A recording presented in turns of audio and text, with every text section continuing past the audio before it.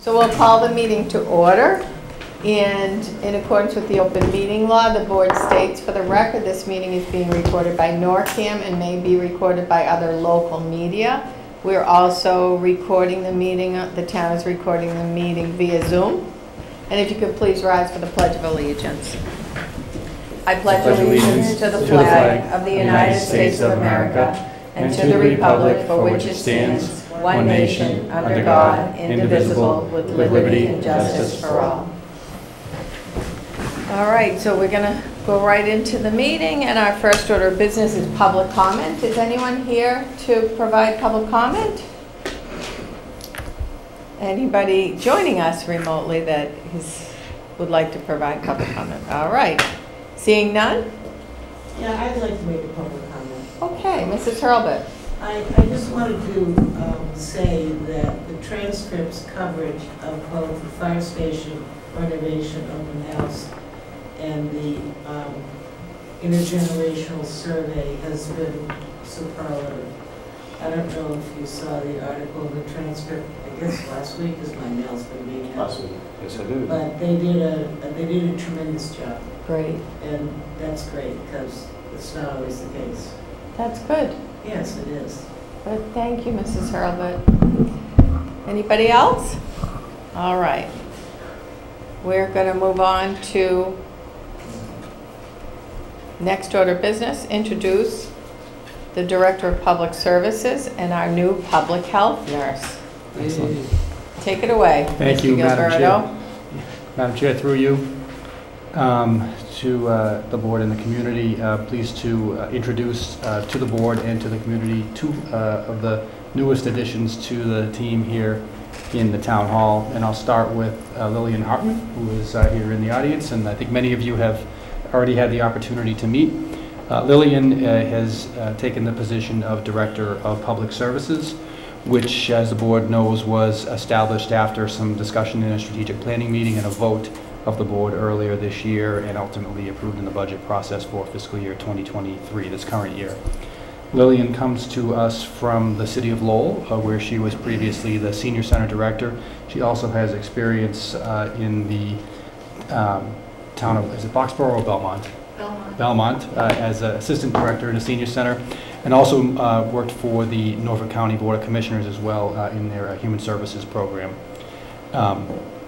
She has taken on, in addition to the responsibilities of the departments within the division, which are Parks and Recreation, the Public Library, the Town Clerk, Youth, Elder, and Veteran Services.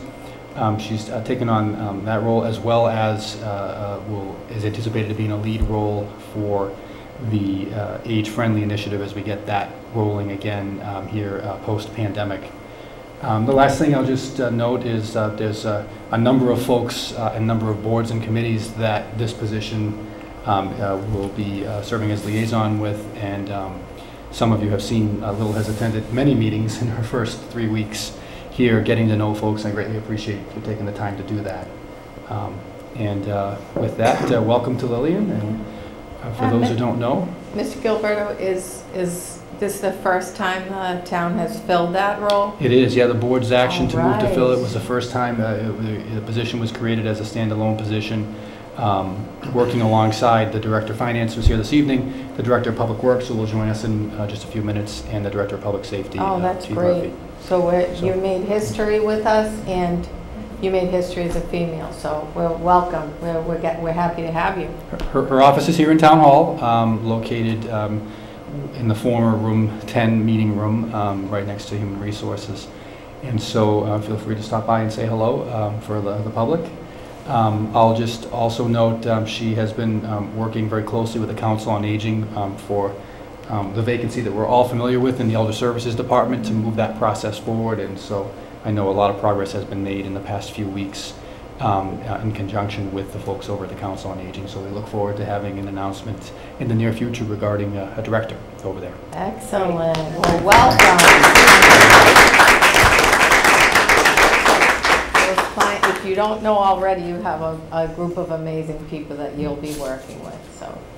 So welcome. I don't know if you want to say anything or anyone else has any comments, but we are happy to have you here. And anyone else? Welcome. Good. Welcome. Yeah. Good, welcome. Welcome, and let us know what we can do for you to help. Yes, I'll yes. just say hello, and so my back can be on the TV. I appreciate the confidence of being appointed to this position, and I hope to serve well and show that it's a worthwhile change in the structure and supporting those 6 departments so that things just look more wonderful a year from today. Great. Thank you. Thank you. And Lillian, I'm kind of smiling as I look to the finance director, but Lillian went through an extensive hiring process that took multiple interviews and was disrupted by multiple cases of COVID in the spring. It was very patient in the process, but I want to thank Liz for sitting in on the evaluation of the candidates, along with the Human Resources Director, the Public Works Director, and the Public Safety Director. There's Joe as we speak. So it's a good team, and we had strong candidates, and we're pleased to have Lillian here. So thank you. Thanks, Liz. Excellent. And I'll move right along to the public health nurse, Pamela Merrill, who is here seated in the front row. Some of you may know Pam. She is a resident here in town, so we're pleased to have a resident stepping into the role, much in the way Ms. Bath did. How many years ago is it now? How many years and how many times? It's at least 3 times. We're running out of fingers and toes here. Pam comes to us with 39 years of nursing experience, which is a tremendous asset, and we're really pleased that you're looking to join the team here. I think most recently with Harvard Community Health Plan and Harvard Vanguard, and I know you also have experience working more on the administrative end as a legal nurse reviewer in the previous position. So we're really excited to have you on board here. The board may know we've struggled with sort of what the future of the position ought to look like in terms of we knew it wasn't 5 hours a week, which is what we started with 6 years ago, I think. It became 50 hours a week during COVID for Pam. We funded it at 35 hours a week. We still couldn't hire somebody, and so the position now is 24 hours a week. Bob, is that right? And I think we've got a good balance of providing a resource for the community for some public health programming, public health nursing, as well as dealing with the day-to-day work of Maven and tracking our cases. So Pam, we're really happy to have you here. Her office is here in the town hall, right near the health director's office, across from the DPW Health and Building Department. So welcome. Welcome.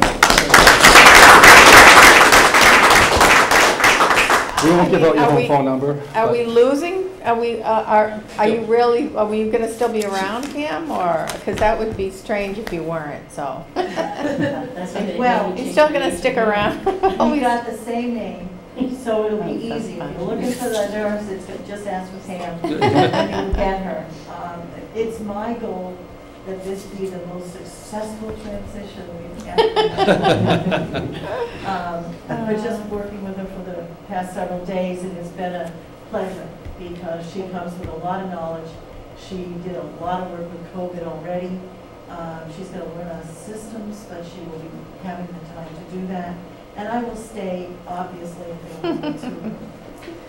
I think it's going to be exciting. She's got lots of ideas.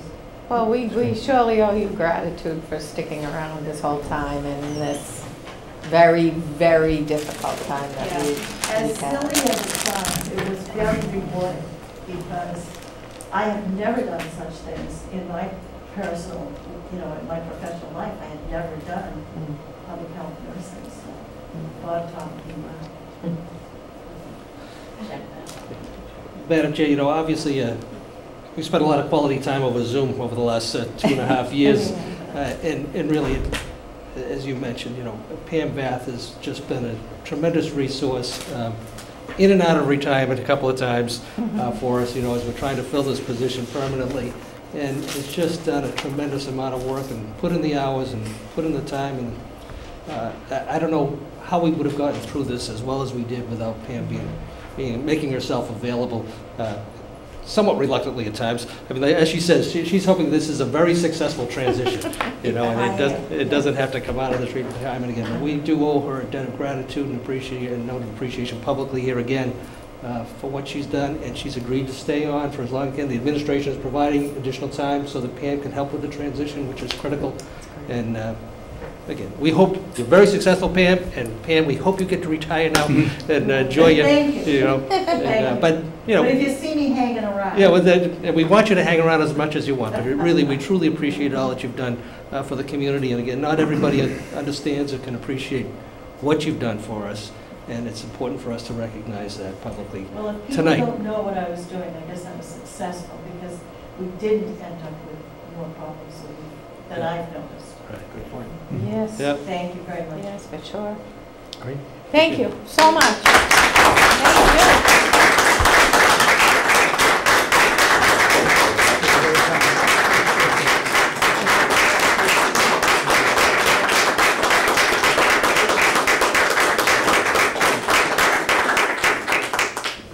I don't know if everybody realizes, I'm going to continue on the Board of Health as well, which is Excellent. Which is a wonderful thing. It is. Yes. Which we greatly appreciate.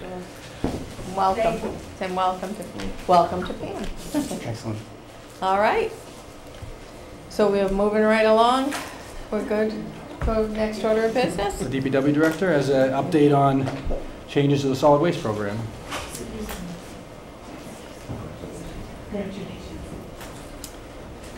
All right, so recycling and solid waste update. Welcome. Good evening.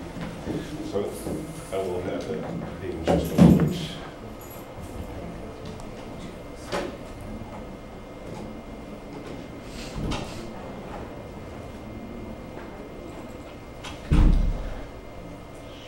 All right, so a bit of an update.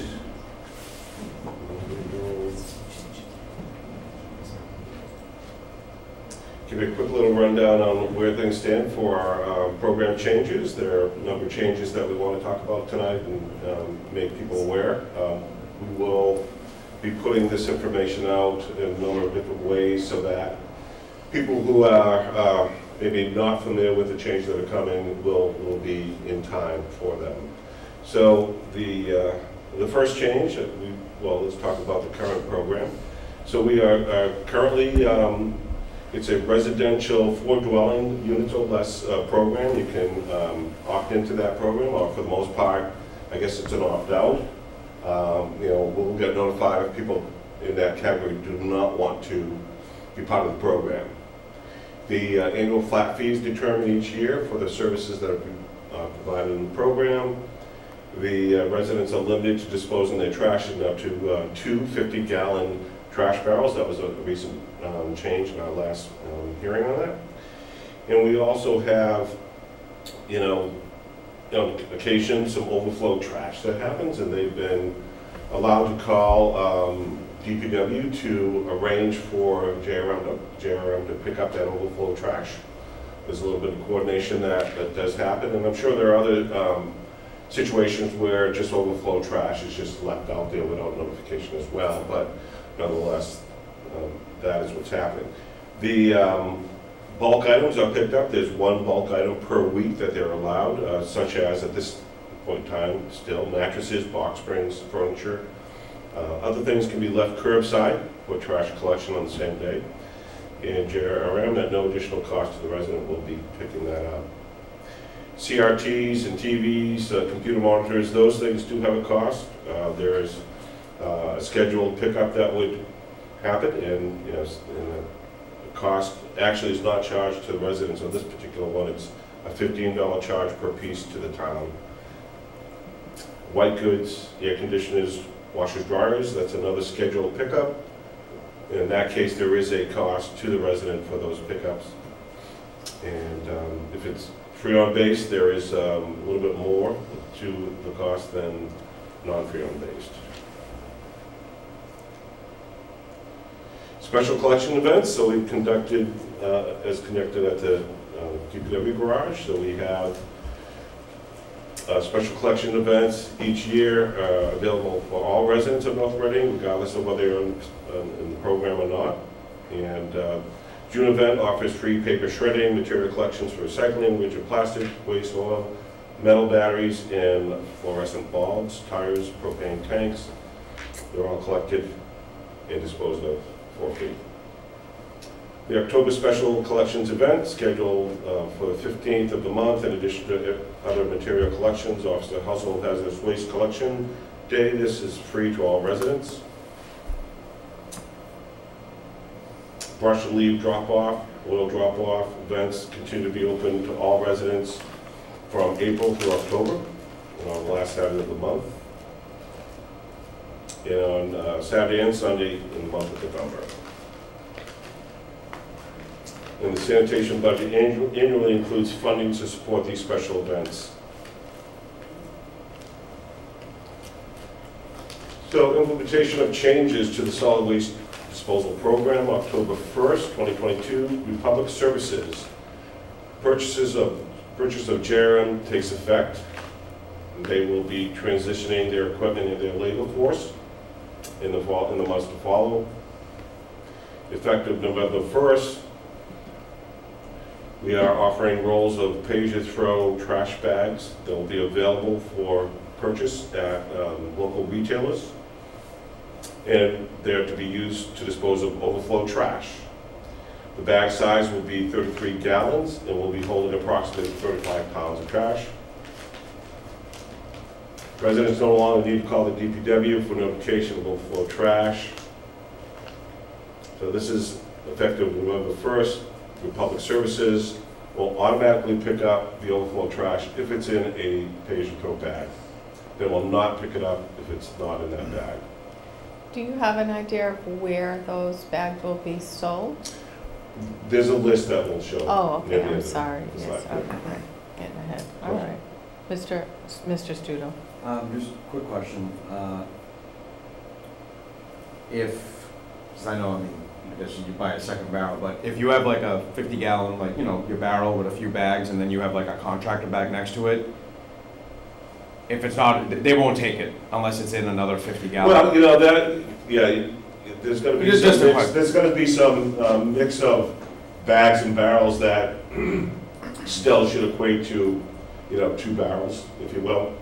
But you can't have, I wouldn't want to see, you know, 2 large contracted bags, Exactly. a 50-gallon barrel, Yeah. and no pay-as-you-throw bag out there, you know? So, to what degree we want to say, you know, put it all in the barrel. If it doesn't fit, you know, put the rest in a pay-as-you-throw bag. But some people do have it as loose bags out in the street. And the only reason I say is, like, and again, I can even talk from my own, I know I don't have 2 because I never really need to. So the thing is, I mean, I guess if people, it's just so people know that if you do have those one-offs where you would have like instead of your regular barrel, like another big trash bag you'd put out there, you know, just because you don't have a second barrel, that now you do need to have a second, just so people know. And you know, because I could see a call coming in and saying, well, I had like one trash bag next to like the 50, but I didn't have 2 50s out, so why didn't you collect it, right? Isn't that the same? That's why I'm asking. Yeah. No, it's a good question, for sure. I think it I'm gonna just piggyback on that because we have a 700-foot driveway, so we just drive the bags. We don't have barrels at all. So we just put the bags out. So that's a good question. They're gonna pick up the bags, as long as it would be considered what would be in a. Yeah, you know, you a don't barrel? want to have a situation where, you know, those that are collecting the trash have to guess a lot, you know. But if you talk about having 6 tall kitchen bags out there, does that equate to 2, you know, contractor bags? You know, it's hard to really sort of have a good sense on that, you know. But if you had them all contained in, I guess, you know, put 2 or 3 kitchen bags in a contractor bag, that would probably constitute 1 barrel. That's what we do, yeah. Yeah. Contractor bags. Yeah. You're gonna find out. You know, When my trash is blowing over to your house. But the point is, you're paying a fee, so you might as well get the barrel and put it in the barrel and just wheel it up there. We'll just wheel it up there. Mhm. Or leave the barrel at the bottom of the driveway, barrel take your with- bags down like you do and throw them in the barrel. And then every snowstorm, I'm getting you back.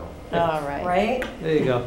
Okay. it's not a one size fits all, but you'll have a routine that'll work for you. Trash. You know. Yeah. That's always good stuff. We always talk a lot about trash. Yeah, we love trash talk. All right, so Okay, we're only on slide 3, I think, so, and we have a 7:30 I'm going to talk. hearing, so. All right, so I want to talk a little about Yeah, just new DEP waste bin regulations, mattresses, box springs.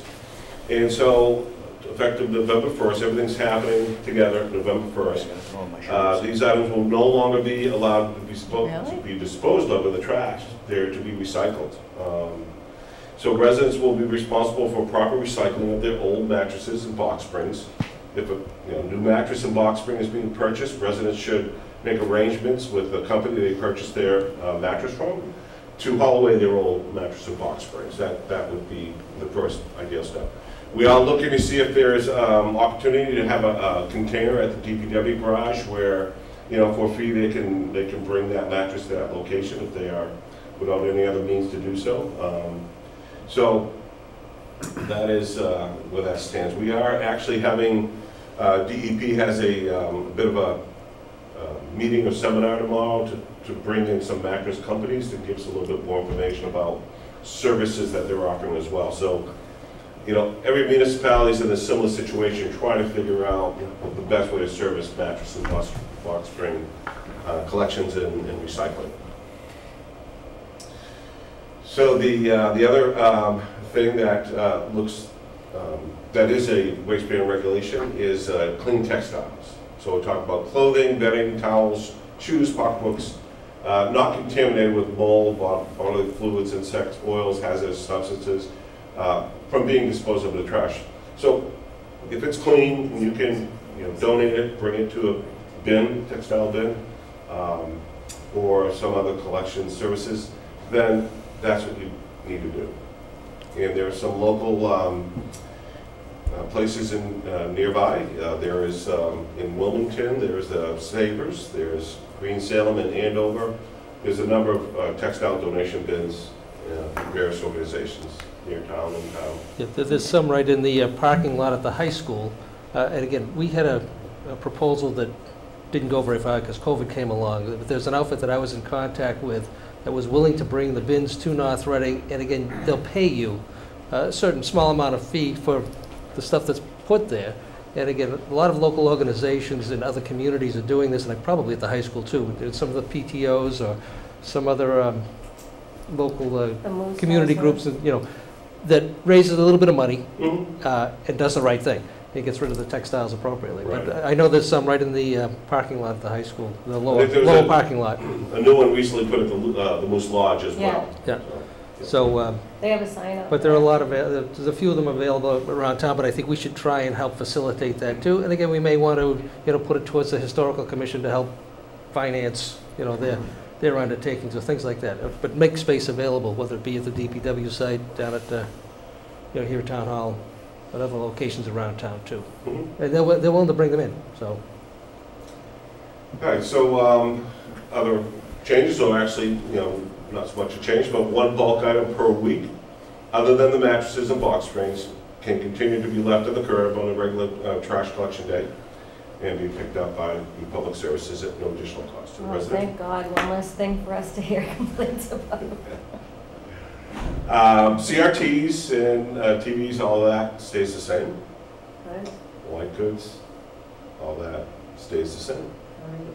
Well, Just going to take out the mattresses and box springs from the bulk item. I believe CRTs were free. That's a change, right? That increase. So if I did not, well, it's $15 to the town. To the town, not to the residents. Correct. Per se. Yeah. So the residents are not charged, but, we get a tally of what was collected, and we see that on our invoices, so we keep track of that. All right. So what is the cost of the page-and-throw bags? Well, the page-and-throw bags are sold in rolls of 10 bags at a price of $25 per roll. And mass sales tax do not apply to the sale of the bags. The retail purchase price of a page-and-throw bag, as we talked about the last time we met, is the price to cover the cost of the manufacturing and distribution of the bags, plus the cost of the trash that's contained in the bag. So where can I purchase page-and-throw overflow bags? So a number of local retailers are being invited to participate in the retail sale of paste-throw overflow bags. The list is Stop and Shop, Walgreens, CVS Pharmacy, Route 28 Lucky Mart, Joe's Quick Mart, Ryder Store, Christopher's Market, 7-Eleven. All of these companies or locations will be receiving an invitation letter from Waste Zero. Those letters will probably be dropped in mail on Monday. I'm also going to be making a trip to hopefully each one of these stores with Dan Greenberg to look at or talk to managers of these stores on Monday, if all works out well. And at least give them a heads up that more information is coming, and that if they see a letter, don't throw it away, you know. So that's a little bit of outreach there. Going to add on the 2 hardware places too. And we could, we could add on, exactly, if there's more interest. I mean, a lot of these stores will do it because they want the walk-in business when people come in and pick up a roll of bags. They're also going to buy a few other things, most likely. I know I do. All right, so we have a public hearing coming up, but I just want to give my colleagues a chance if you have any questions about that presentation. All set? Just a comment again, appreciate all the effort that's been put into it, not just by the administration here, but the recycling committee. This has been a long time coming in helping to address, ensuring that people are recycling more, get more conscious of make it a little bit more fair as far as the pay-as-you-throw. It doesn't get us to where we really want to be, as far as the people who are just putting out 1 barrel a week are still paying more than those that are putting out 2. But we're getting there, and I think this is a great start, and I think the state is also forcing us to address certain situations too, and that's not a bad thing either. So again, I applaud everybody's effort in getting this to come to fruition, and if we can expand the retail outlets, a little bit more like the hardware stores to help facilitate this, that'd be great. That's all. Thank you, Madam Chair. Mr. Wallner? And we met just before this meeting, and there'll be a campaign to get, letters to the editor, social media, stickers, like as the month goes on, we're going to be telling people you have an oversized barrel, you have too many barrels, like there's going to be ways to communicate with people even before it hit November 1 to let them know that this is coming. And I would ask at town meeting if, when we have board reports, if I can just do a short, they're going to write up something for me, but at the town meeting on Monday, if I can also announce some of these changes. Article 1? What's that? Yeah. Article 1. Great. You have a 60-second limit, though. Fine. We're trying to get as much I'm of the word out as we just possibly kidding. can. Yeah, So that's great. because it's going to be a bit of shock for some people. I mean, some people put a lot out, and when they go by and don't pick up the trash, you're going to get calls. So we want to get the people prepared as much as possible. Okay, great. Anybody else? I just quickly want to thank you as well, and I also wanted to mention that the town still does this hazardous disposal day, which is not prominently displayed on the website. I did talk to the town administrator about making sure that's coming up in October, I think. Correct. For things like the mercury, fluorescent lights, or other hazardous things. And if there could be a list for people so that they know that. I think most people might just throw them in the trash and don't realize how dangerous that is. And then the second thing is, we did talk a while ago, and I think it was Mrs. Hurlbut that mentioned this composting too, and a lot of the communities are engaging in services with clean composting companies for similar types of pickup, which could eliminate or reduce a lot of the waste and making it into fertilizer and making arrangements. So I would look forward to seeing that component of it. I know there was a lot of intervening factors disrupting this from coming to us, so we really appreciate you keeping it on track, and all the changes with the hauling company and all those other issues. And so I'd like to see that component come back to us too, to see if we can maybe engage for those residents that want to do composting. I think that would be. Right, I can tell you that, the discussion at the recycling committee is just that, just to start really looking at developing a recycling component or option that we can present to the residents. So you'll hear more of that, I'm sure. Great, great. There was another I'm sorry. So just one other thing that I think we spoke to you about, and I say we because Mrs. Gonzalez was part of this too, is as far as the rigid plastic, we have it like once a year, we can pick, drop it off in June, but if we could get a container down at the DPW site like you have for metal, I think you'd get an awful lot of participation level from the community instead of putting it curbside. I didn't hear what you said. This is the rigid plastic. Oh, the we collect it in June, it's a special collection thing. Yeah. But you drive by and you see an awful lot of that out curbside. They're just going into the regular trash, and I think people would be, if they were made aware of it, more conscious of it, and it would be utilized.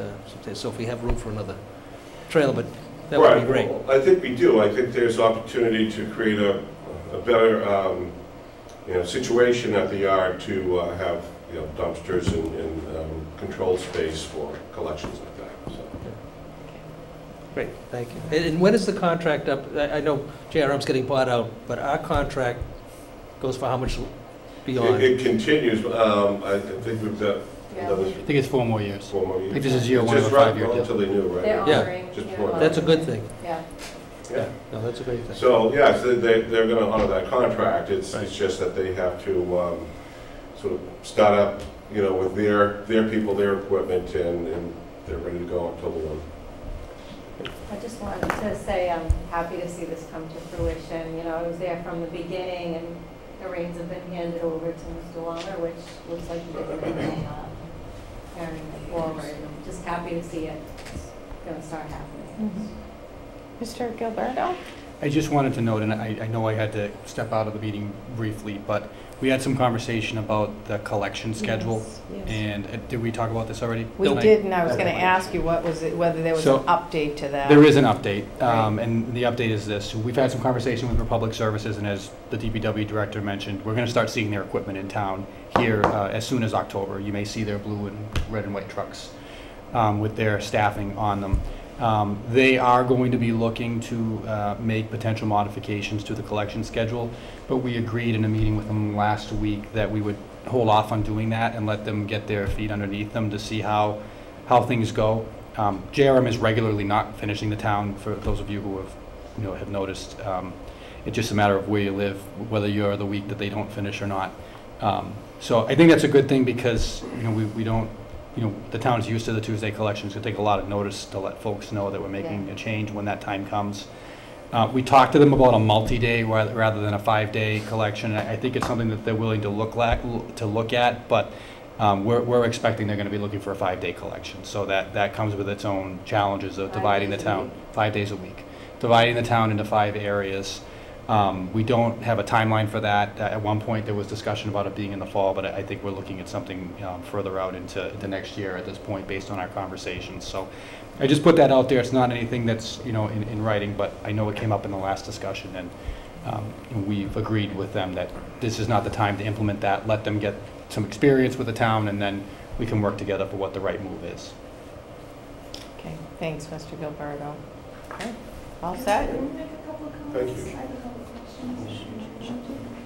Sure. I had a question. Could you come forward? Okay. Thank you. It's Debbie Pascal. I had a question. You can stand at the podium. It's okay. Oh, thank you.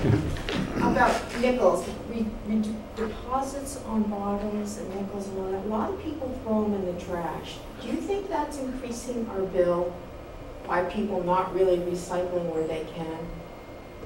And I always wonder about that. Do we make any money on the can when we recycle it? Oh, you mean, I thought you meant they're throwing nickels in. I thought you were, and they are making it heavy. They really are. But a lot of people don't recycle all their bottles and deposits in the state, and it's going into the mainstream. I think that they should, maybe we should say something. Doesn't that cost us money because they're not recycling? What do you think? It's adding to the cost. Well, that's a good question. I don't know that we have the entire answer, although we definitely have studied this, studied the tonnage, studied what would help, studied what isn't helping. This is pretty much a dialogue that's been going on at least for the last 4 or 5 years in terms of encouraging people. We had a fabulous, when you were first on the committee, I always forget his name, but we had a fabulous gentleman who promoted recycling. Oh, Ed McGrath. Yes. Yes, Ed McGrath. I can't believe I can't remember his name. Oh, we have Dan Greenberg now. And Dan is fabulous too. And He just joined us. putting the word out there. And, Yeah. but at the same time, we're not in people's houses to police or punish for that. So. I know some towns also, like down the Cape, they have a place where you put all your deposits, your nickels, and then it goes to a school fund. That's a great I mean, it'd be a idea. great thing to do. Yeah. But the people that are going to participate in that are probably not throwing it in the trash anyway, so if they're the ones throwing it in the trash, you're probably not going to make an extra trip to the school, but it's a good suggestion though. And are you all set? Yeah, Miss. Well, why don't you, because we actually have an I was reading information an article on in Boston.com on September 22nd. They had all these recycling, what can we do to make it better? One of the things they were saying is that towns should require clear plastic bags versus dark, so that you can monitor what's going in there. I know people wouldn't like it, but really when you think about it, it's kind of true. So are we using colored bags, dark bags for the program, or? Yeah. Okay, I was just wondering. And the last comment I just want to make, ever since, the internet's come on board, we have so much cardboard packaging out there. It's everywhere. That's really increased our load substantially. And I think we've all had a product come in where you order something that's this big and it comes in a box that big. So I think they have increased our load, which is not going to change, but what I wanted to say is I ship internationally. In the country of Germany and France, they now require us to pay for the recycling of any packaging coming in. So I think that's going to be the trends in the future, but we do pay for all of the cardboard that's coming into us. And it's really not something that you're going to make money on. Just want to put that out there. I think it's going to be more of an issue from the state and federal levels in the future of what we can do. And people should realize that. Of course, sure. Thank you. Thanks. Thank you. Do you have, Mrs. Herbert? Do you have a? Yeah, I just wanted to make a comment concerning the previous speaker's mention of container that collected for the school or whatever.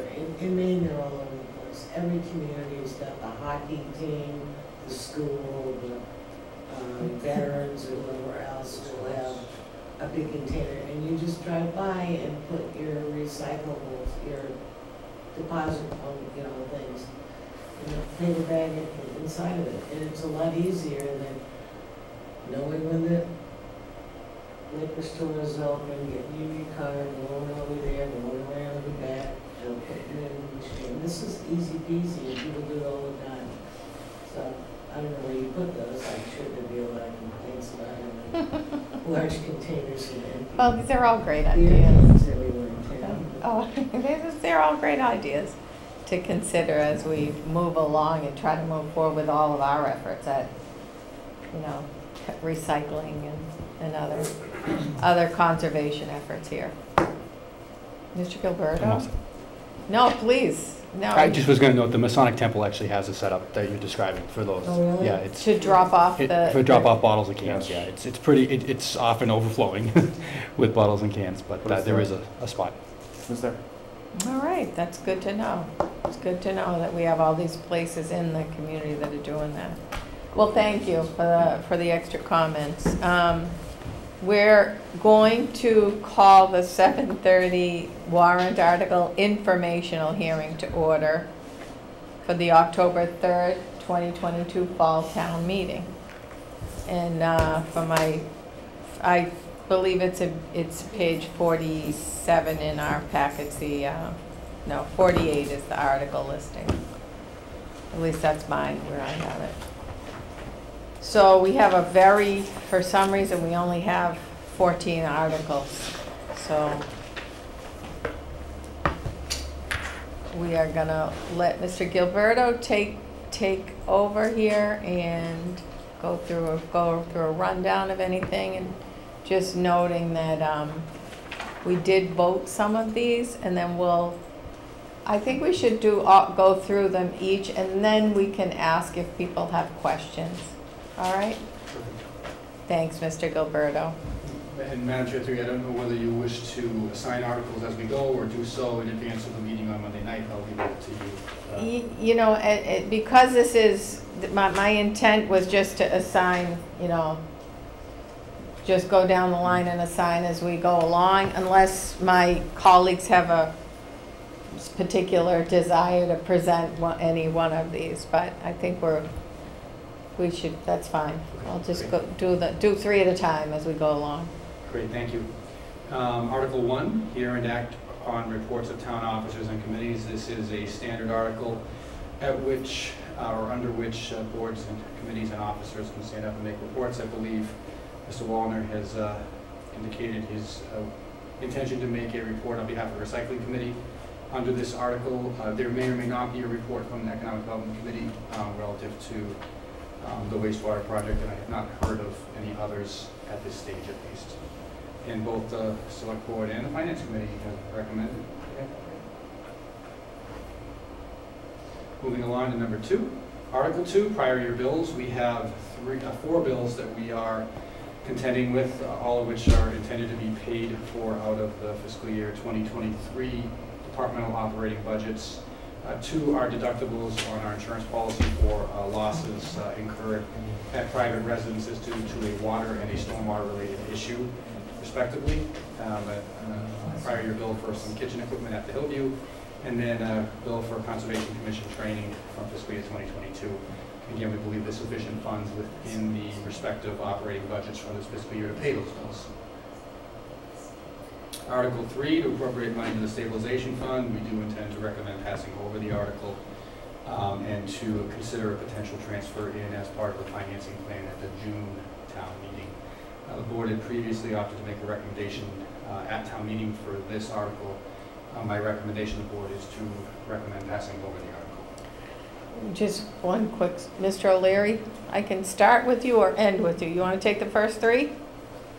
All right, do you have a preference in terms of which ones you'd like to present?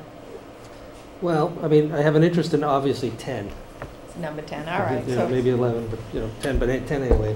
But, all right, I'll just have Mr. Wallner. Is that all right? Sure. You want to do 1, 2, and 3? Sure. All right. 1, 2, and 3, Mr. Wallner will present for us. Article 4, appropriating money to the Capital Improvement Stabilization Fund.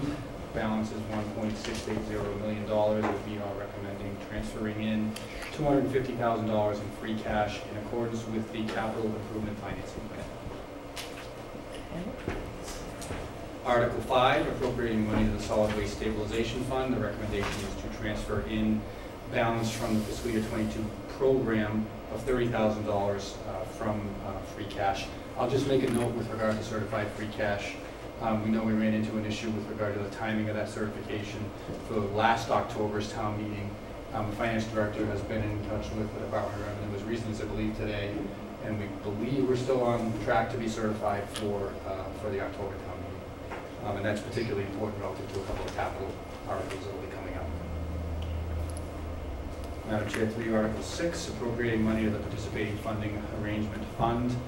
The balance is just over $1.5 million, and we are recommending transferring in $380,750 from free cash, and that represents the town's share of the surplus generated from active employee health insurance through the PFA in fiscal year 2022. PFA continues to perform very well. There is a corresponding amount representing the employee share of the premium that is held in a fund by the treasurer. Okay. Mrs. Gonzalez, can you take those 3? 4, 5, and 6? 4, 5, and 6.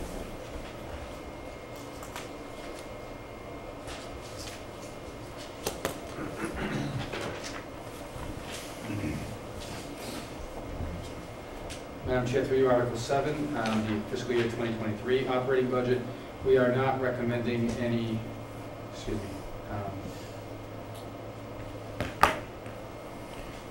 we are not recommending any changes to the budget at this point in time. The Finance Director and I will continue to review the article as we approach the town meeting. Article 8, rescind authorization to borrow. There are none that are anticipated at this point in time. Article 9, amending the fiscal year 2023 capital budget. A couple of the board members are aware that we had a few issues that came up with regard to shortfalls in funding for projects.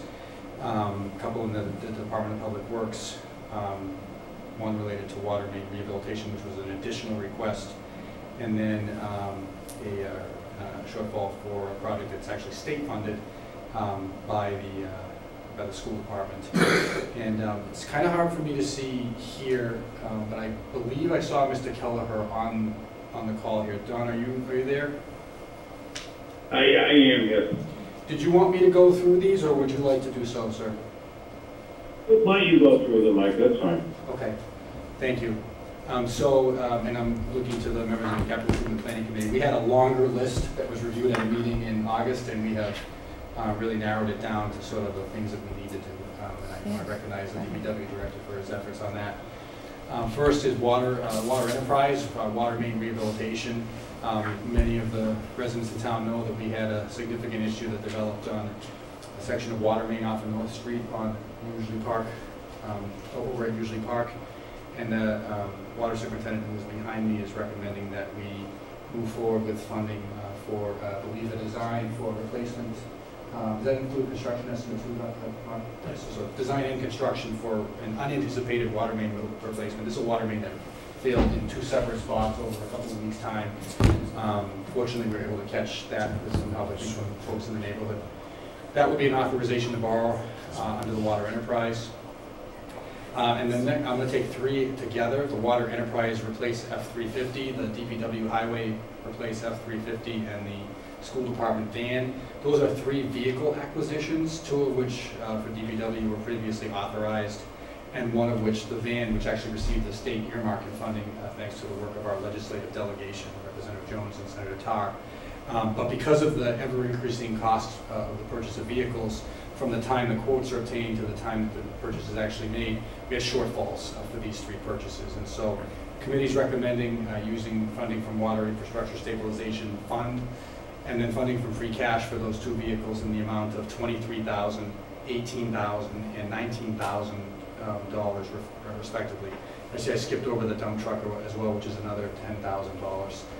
This is something that's being experienced by the automotive market that I think most folks who have been involved in either trying to buy or sell a vehicle are seeing, and it's kind of unfortunately come through to us here.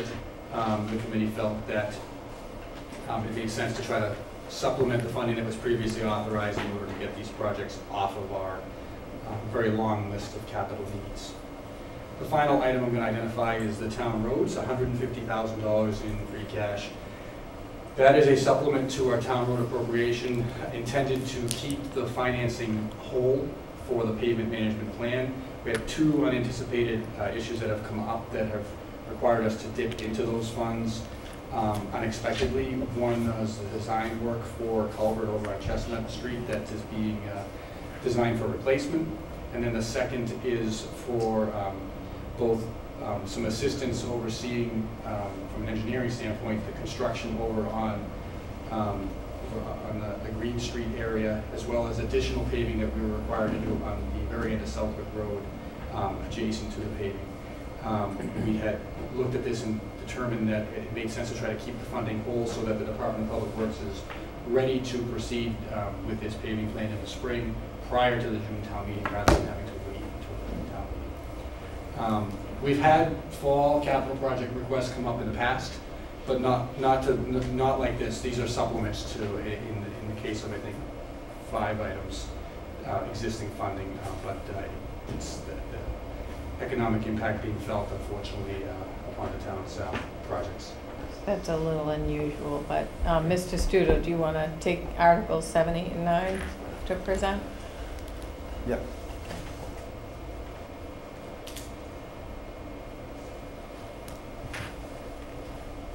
Madam Chair, through you, appropriating money for legal expenses, Article 10. The article will provide additional funding for legal expenses related to the secondary school building project. We are not anticipating requesting additional funding at this point in time. Same is true for Article 11. The balance is just under $100,000. Not anticipating requesting additional funding at this point in time. Article 12, appropriating money for the facilities master plan. This article will provide additional funding to complete the facilities master plan authorized at a previous time meeting, recommending funding the amount of $30,000 from free cash. This was what was requested by the facilities master plan committee as well. Mr. Oley, are you okay with those three? Fine, thank you, yep. Article 13, appropriate money for fire station schematic design. The article will provide funding to advance the designs for renovations for the fire station through the schematic design phase. We are recommending funding in the amount of $300,000 from free cash as requested by the Facilities Master Plan Committee, whose chair, Mrs. Hurlbut, is seated over to my left with the Finance Director. Again, the funding source recommended to be free cash. I think we had good turnout at the open house a couple of Saturdays ago, so we've certainly done a lot through Abby and the committee to try to make folks aware of this project and what it involves. Quite a lot of work has gone into it. This is the next step. We are fortunate that we expect to have funding on hand to fund this phase of the project, but I do think it's important to note that the next phase, which is probably final design and construction, is one where we'll have to have a serious conversation regarding the funding mechanism because of the likely cost, which is projected at $15 to $20 million. Oh, the whole building, yes, but the next phase, the next two phases, which would go to bid documents, is under 500. 500. So you expect to take that next chunk independently? Once this is completed. Okay. And they're ready to start working on the schematic designs as soon as town meeting votes to do it, because that's not exactly something they can do in 5 minutes. And the thing about maybe you don't want to hear this now, in which case we can move on. No, it's okay. But the idea behind the schematic design, which is a term we all hear all the time, but I don't know if anybody realizes what it really means, is digging a lot deeper into the building and the whole process, verifying the spatial relationships that will support the department's operation, development of strengthening the existing structural system. It's looking at everything. I sent you the water report on the building. I don't know if you had a chance to look at it, but it's all those kinds of things. It's looking to see if the steel that was used in the original building, we don't have any structural drawings for the original building. We have the floor plans, but we don't have any of the mechanical stuff in this and that. So it's making sure that the beams that were put in initially are sufficient enough, and probably aren't, and probably will have to be augmented. And it also includes a plan and a location for a temporary facility to house the fire station during construction. So it's a fairly extensive process. Okay, thank you. And I also, you would have received a copy of this, because I sent it out to all of the facilities master plan members.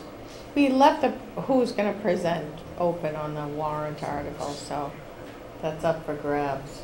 What? We left who was going to present open on the warrant article, so that's up for grabs if you're feeling like you want to do a presentation that evening. Yeah, I already worked out a brief presentation. Wonderful. And we're also going to have all of the boards that were at the firehouse with the, Oh, good, those will be in the hallway there. good. They'll also go over to the firehouse on the 16th when they have their bring the kids and ride a fire truck open house. Good.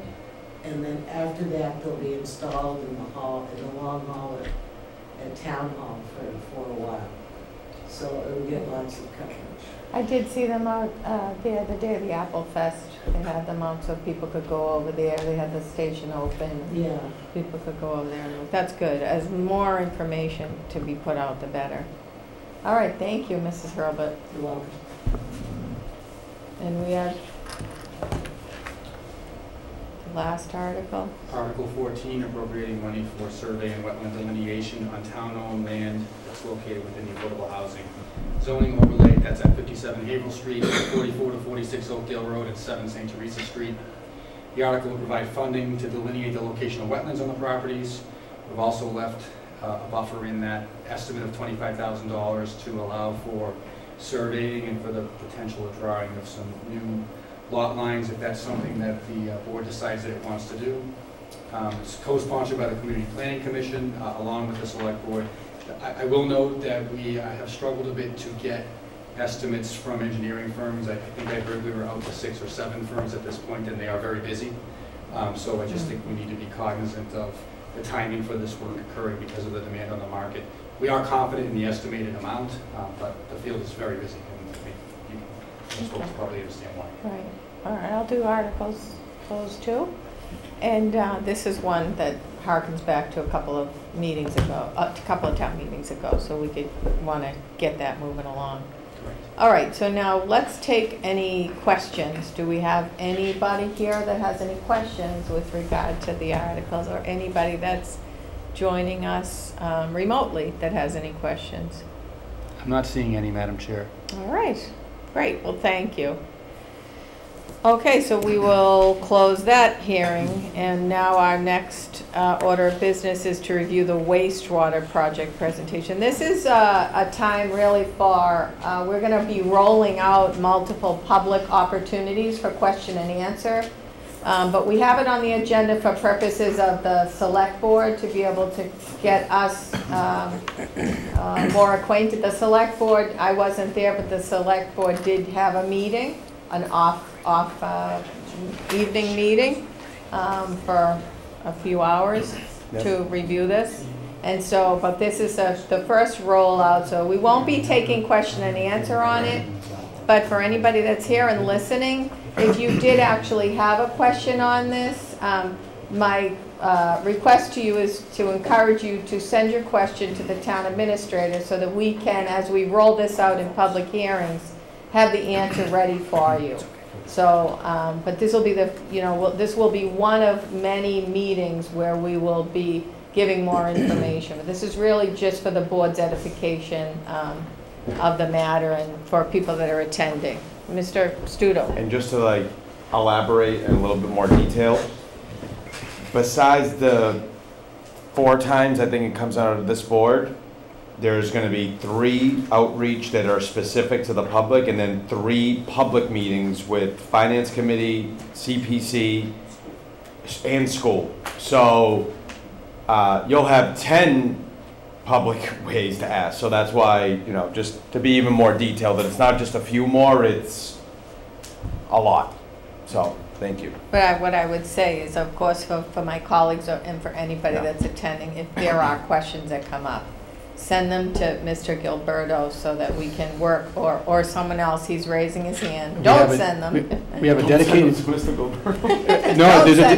We have a dedicated email address. It's sewer@northreadingma.gov. Perfect. So if there's any question that's out there, okay. Say it again, Mr. Gilberto, nice and loud. Sewer@northreadingma.gov. SEWER. Who's got the pleasure of There's a link on the website. There is a link on the website. Perfect. And this evening's presentation will also be posted on the website tomorrow as well. So there'll be this information is going to be widely disseminated after this evening's presentation. So the email goes directly to Mr. Parisi. If this effort is successful, it will be a monumental change. So we all recognize, and we all have our own questions, and we all recognize that many people do have questions. So please send them to the email, and as we move along, we'll probably incorporate them into a frequently asked questions sheet. All right.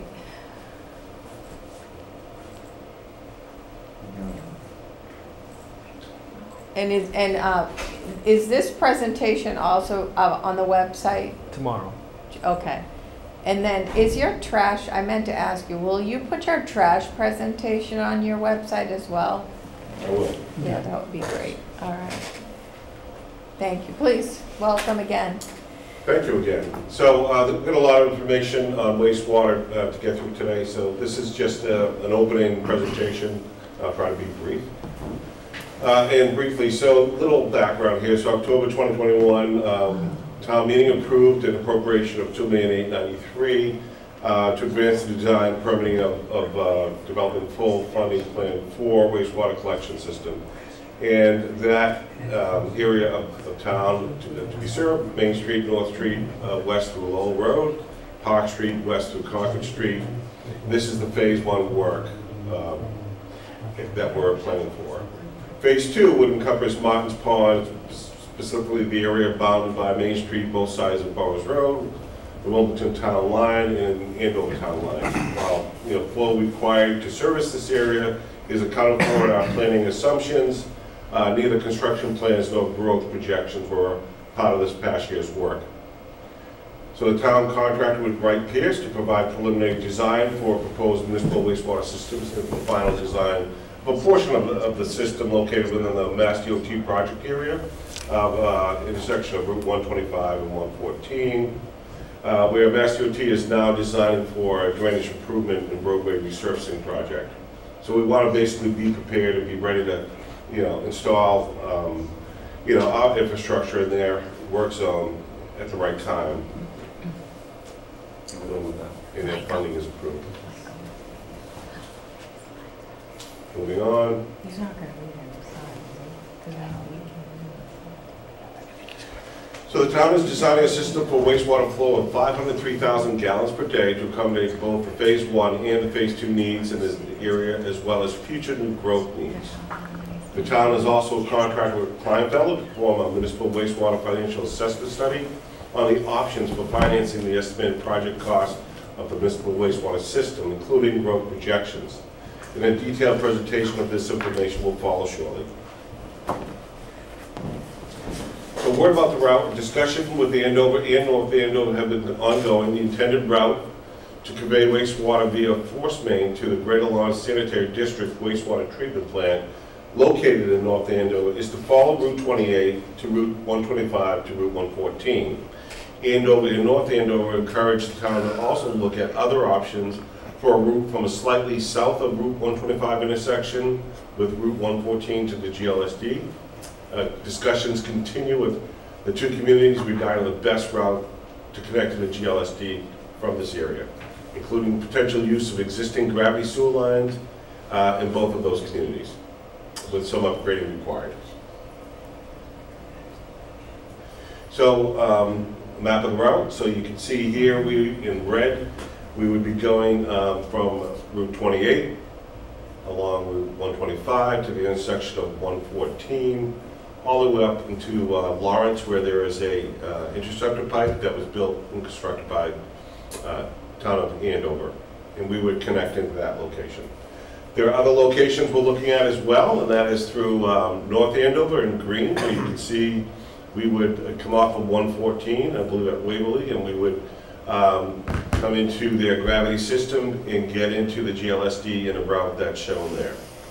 Another route through Andover that we've sort of worked out through discussions with Andover DPW is a route on the left side, shown in a brownish color. It is, again, coming off of Route 125 before reaching the intersection of 114 and coming into their gravity system and improving and upgrading some of the lines to get to their pump station at the Shawsheen pump station, and we would, from there, our flows would continue to the interceptor pipe in that Lawrence location. So those are the routes out of town. In town, we have some wastewater collection, a wastewater collection system that has a series of gravity flow pipes and pump stations and force mains. You can see the route, as we described before, being Route 28, North Street and a section of Lowell Road, and also Park Street and Concord Street. There are 8 pump stations total in town. You'll see that there is 7. There's 1 also to be constructed on 125 in Andover. So the locations of those pump stations are have been worked out in some preliminary designs, so we're pretty confident that those are the right locations, the low points, if you will, of the system, and they will pump and convey wastewater from in town all the way to the Greater Lawrence Sanitary District in North Andover. Summary of the wastewater flows. So total wastewater design permitting flow capacity being sought is 503,000 gallons.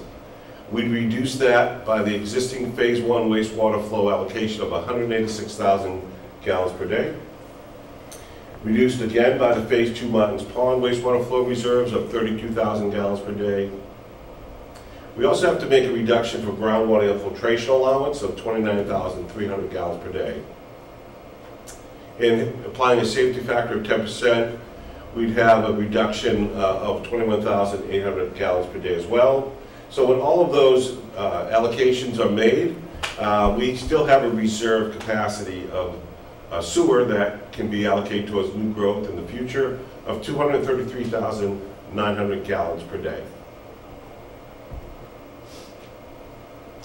So back in 2021, we had a cost estimate.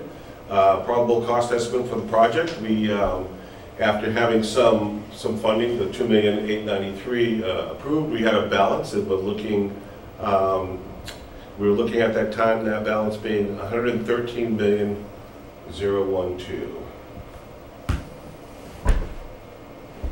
So we now have an updated probable cost for 2022. There have been some, certain design changes made and determination of exact pump station locations, things of that nature. There's also been some significant inflation as well that we have calculated and brought those construction costs to current terms.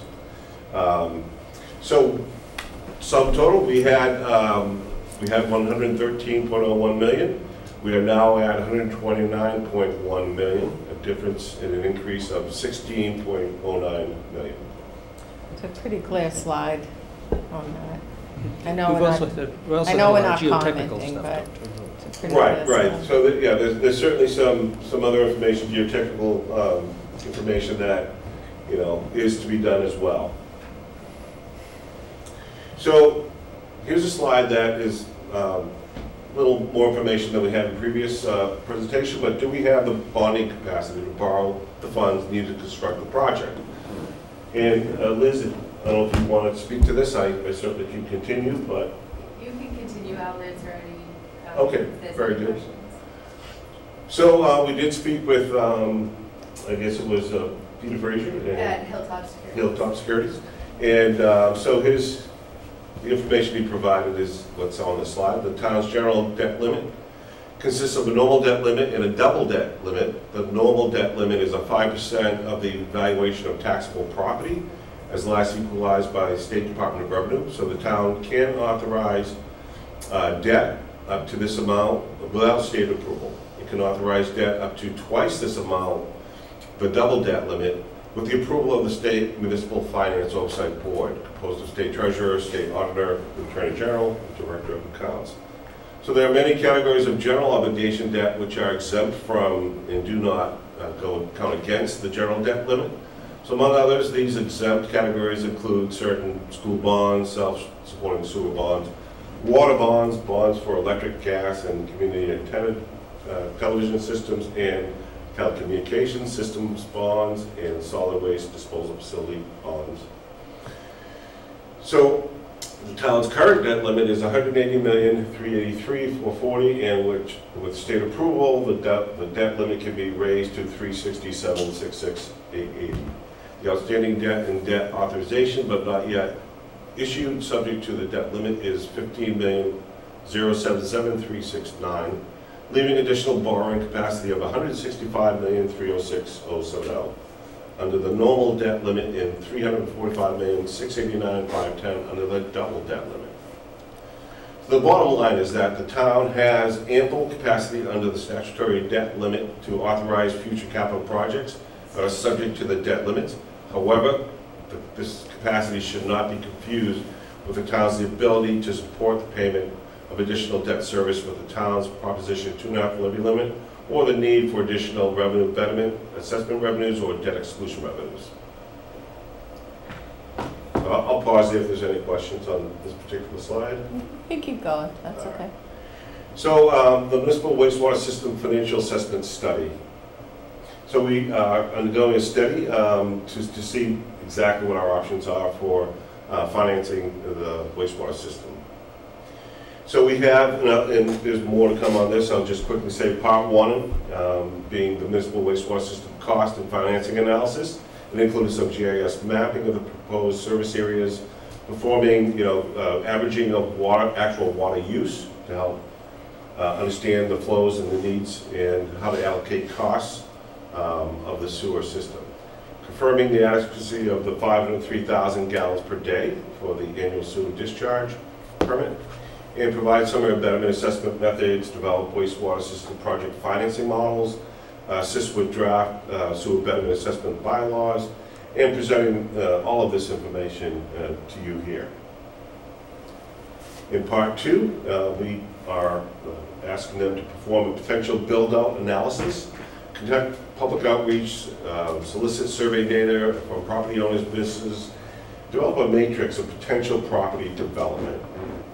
We want to see some recommendations, if any, for zoning regulation changes that may help promote the desired development in town. That would be dependent upon the sewer that's to be constructed. So we'd evaluate potential real estate market value increases and new growth tax dollars, calculate a return on investment over a 30-year debt service payment period, provide public outreach meetings, assistance during outreach meetings with property owners, businesses, and with the general public, and again, present all of this information to you here tonight. So we are working out and have a draft schedule of public outreach events. So we're looking at the first event to be Tuesday, October 11th, an in-person community workshop in the evening. We'll continue on to have another one Wednesday, October 19th in the daytime hours.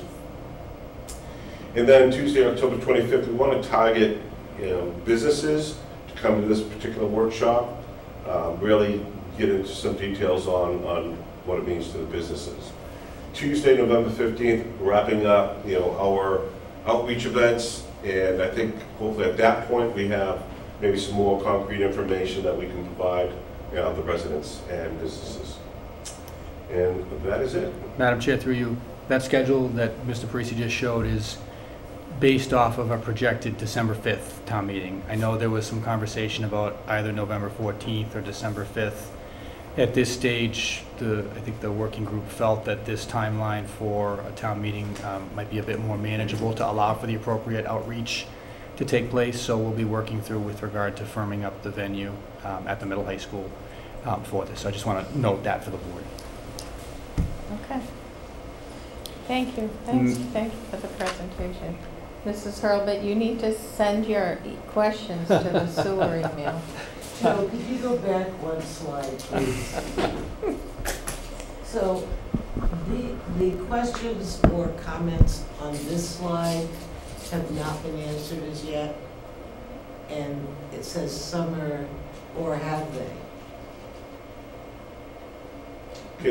Can you point that?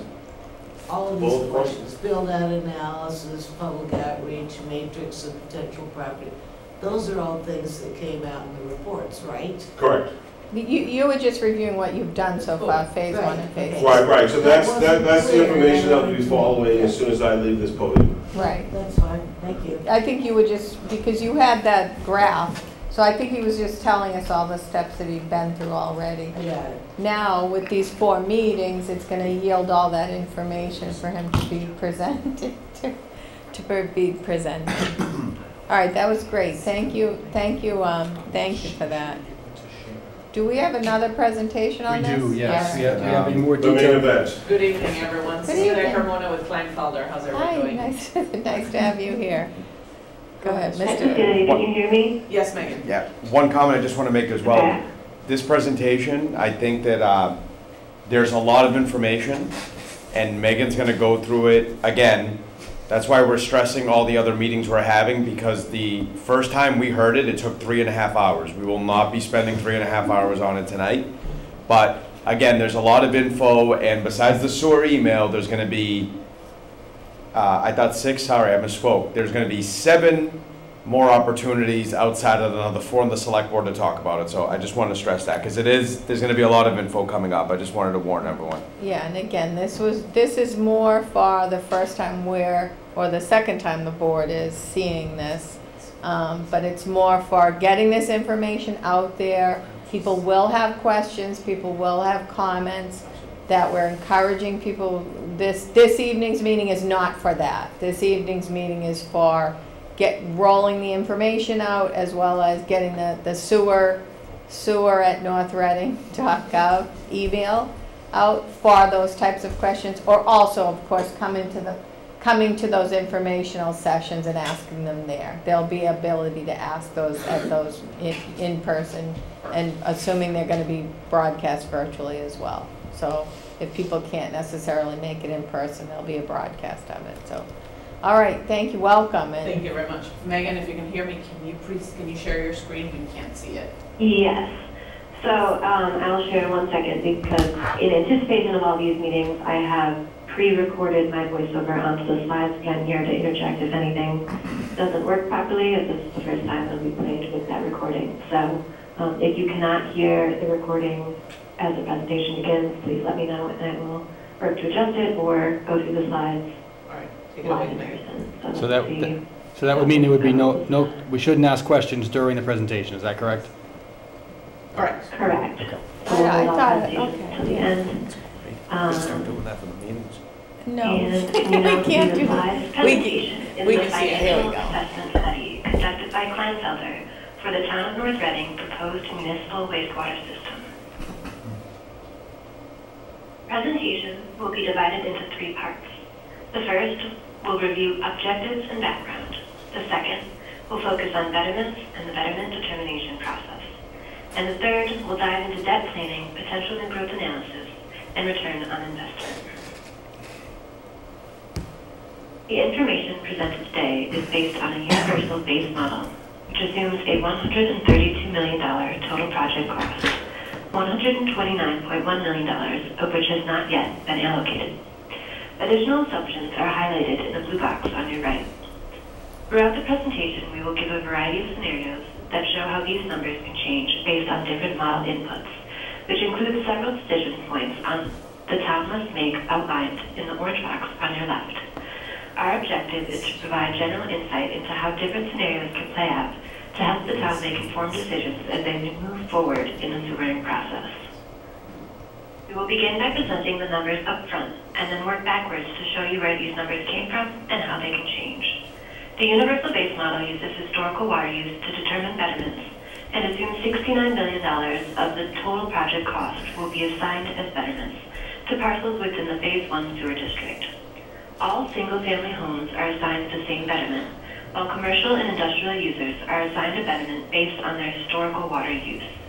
If paid up front, the model approximates a $46,000 betterment to single-family homes and $35,000 betterment to condo owners. This translates into an average monthly cost, if paid over 30 years at a 5% interest rate, of approximately $250 for single-family homes and $190 for sewered condo owners. There is a range of costs associated with mixed-use, commercial, and industrial users based on their historical water use. For the remaining $63 million not assessed as betterments, we evaluated how this could impact the general fund.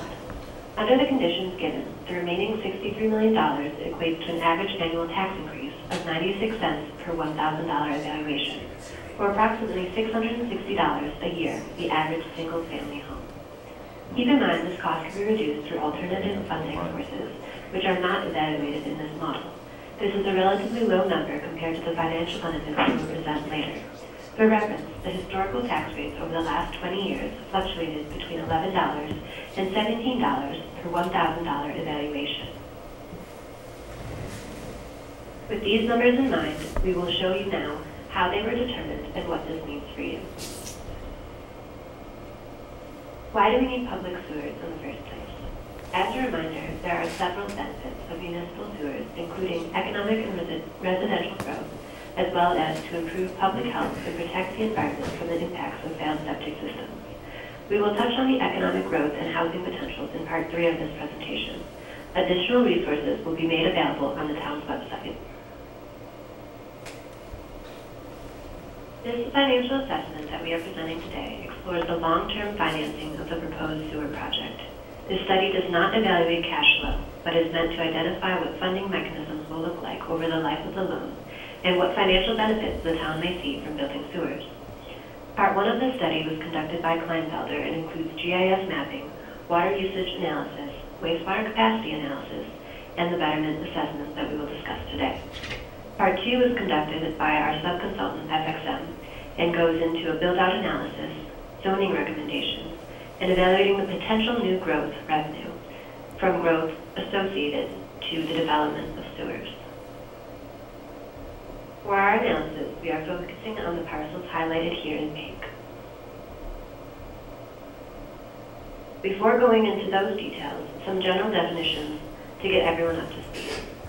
A betterment is a special property tax assessed to parcels that receive a benefit or advantage from the construction of a public improvement. In this case, all parcels abutting the proposed sewers will be assessed a betterment. Betterment to be broken down into identifying general benefit facilities such as pumping stations and force mains versus special benefits such as mains serving a specific population. This will come up again when we go over cost allocation. Yeah. It is also important to note that a betterment is a municipal lien on a property. This lien can be paid at the time of assessment or over the length of the bonding period, but it must be paid in full when the property is sold.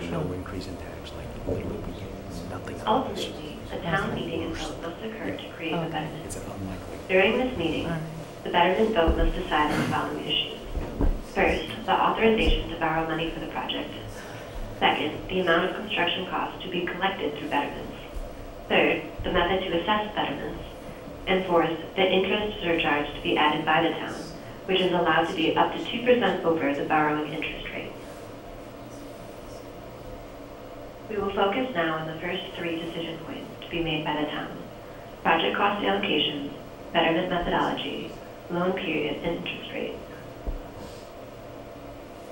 The cost used to determine betterment assessment is based on a portion of the total eligible cost of the project. Select Board will vote to determine the division of costs, and final betterments will be determined upon completion of the project once costs are finalized. Now we will take a closer look at how the costs are distributed under our base model assumptions. $129.1 million of the total project costs are considered eligible for the betterment assessments, as $2.893 million has already been allocated. Other revenue sources can be applied upfront or used to cover general fund obligations over time. As I mentioned earlier, eligible costs to be assessed may be divided into general benefit facilities and special benefit facilities. General benefit facilities include wastewater conveyance and connection to the Greater Lawrence Sanitary District, as well as land acquisition and administrative fees. From there, the general benefit facilities cost is divided based on anticipated sewer demand, 40% of which is estimated for Phase 1, and 60% which is reserved for future connections. When you add special benefits to the general benefits to be assessed as betterments, this totals approximately $69 million, of which there are exempt costs and collectible costs. Here, there are 3 town, state, or federally owned parcels within the project area which cannot be collected as betterments. These exempt parcels account for $0.4 million of the betterment share. The final betterment will be determined following the betterment determination process. This includes several decision points along the way, including establishing alternative revenue sources, determining eligible project costs, determining the cost distribution between general and special benefits, assigning a portion of general benefit facility costs to be assessed as betterments, selecting a betterment methodology, and calculating final betterments once project costs are finalized. These decision points will impact the general fund obligation, as well as the residential and commercial and industrial betterments. For example, an increase in alternative revenue sources will decrease the obligation to all three, while a decrease in project costs to be assessed as betterments will increase the obligation to the general fund while decreasing the betterments to residential and commercial users within the first project area. Decreasing special benefits and decreasing percent general benefits to be assessed as betterments follows the same pattern. Next, we will take a dive into the betterment assessment methodology, go through an example betterment calculation, and review the betterment determination process. Based on Mass General Law, we will be using the unit uniform method, which is based on dividing costs between existing and potential residential equivalent sewer units based on existing zoning. Or, to put it simply, flow from a single-family residential home is equivalent to one sewer unit. Equivalent sewer units are based on estimated wastewater contribution. We looked at three methods to determine what wastewater contribution might be expected: water use method, Title V current build method, and Title V full build-out method. Of these, we found the first two most applicable to the town of North Reading. From these methods, the cost per sewer unit is ultimately determined as the total betterment assessment cost divided by the total number of sewer units. Here we will look at an example parcel and use the first two methods to determine its number of equivalent sewer units.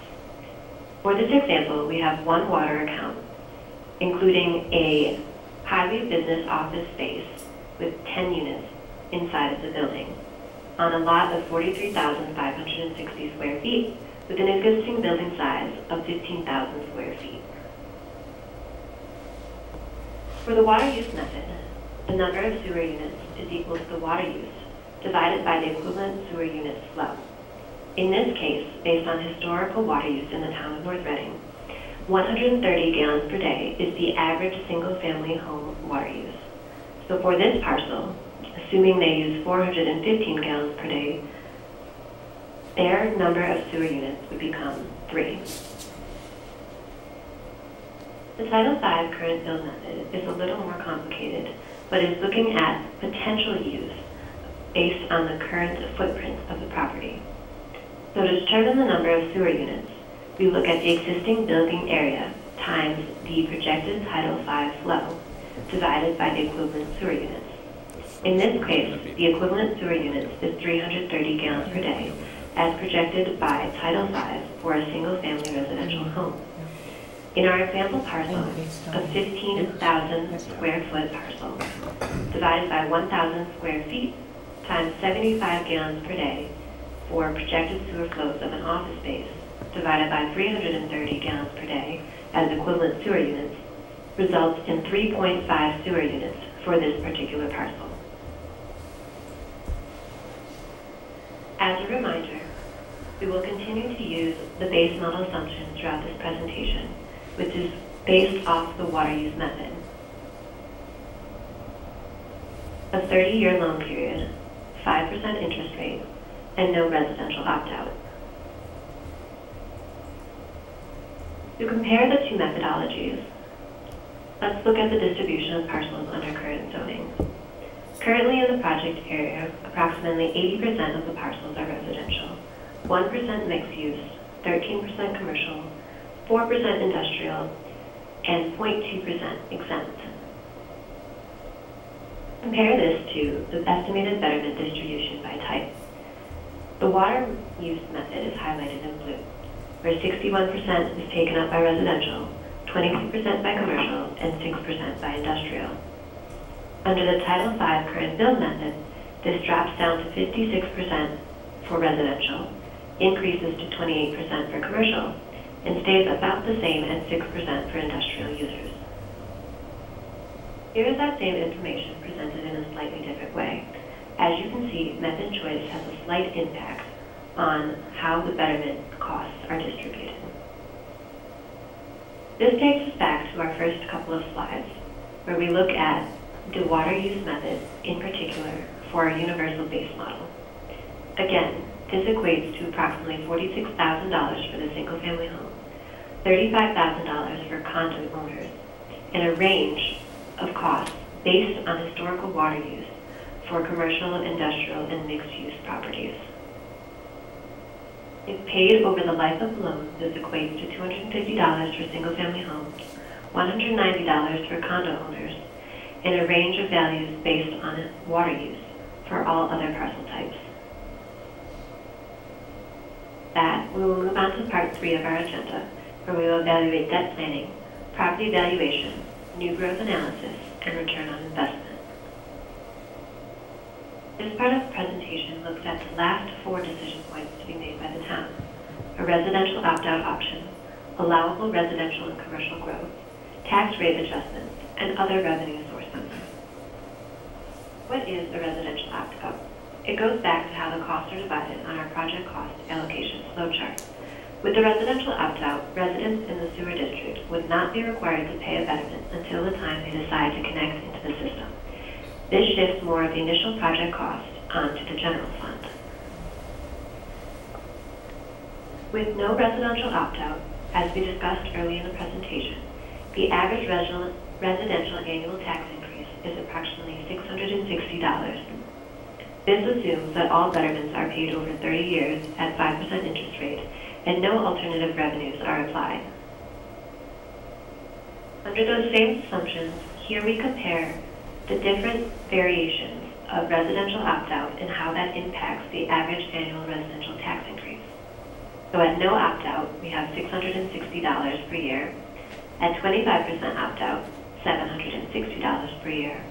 50% opt-out, $880 per year. And at 100% opt-out in the Phase 1 sewer area would be $1,080 per year. These are approximate estimates based on the given conditions and would change over time as more users connect to the system. Here is what that means for non-sewered residents. An average monthly tax increase ranging from $55 to $90, or an annual cost increase of $660 to $10,080, again for the average single-family home.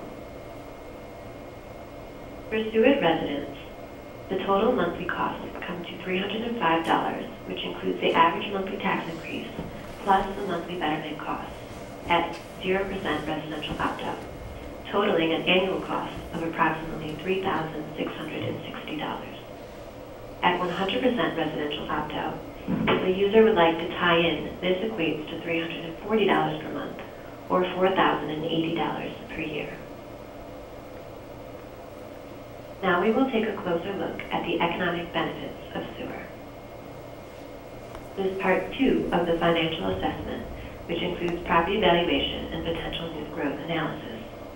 FXM, a subconsultant of Kleinfelder, was provided a scope to answer the question, what is the potential new growth, and what are the potential financial benefits related to this growth? FXM projected commercial, industrial, and multifamily residential growth in the sewer district based on projected demand in surrounding sewer towns, such as Andover, North Andover, and Reading. Based on their assumptions of a constant tax rate of $15 per $1,000 valuation, they concluded that there is sufficient demand within the market area to absorb the projected commercial square footage potential, as well as the number of units projected for multifamily housing. If you take a look at the summary on the left-hand side, you will see the projections that FXM found for potential increase in value of existing properties, totaling $190 million increase in value of existing properties.